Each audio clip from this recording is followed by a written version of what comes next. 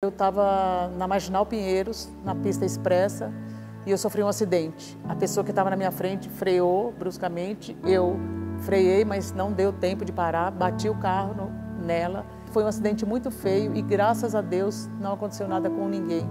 Foi um milagre.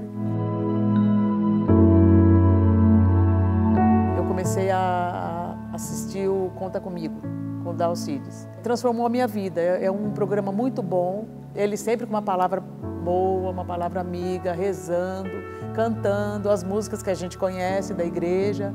Isso me trazia uma paz enorme. Ajuda a fortalecer a fé.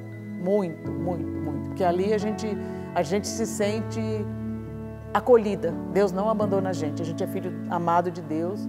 Sempre Ele vai estar do nosso lado.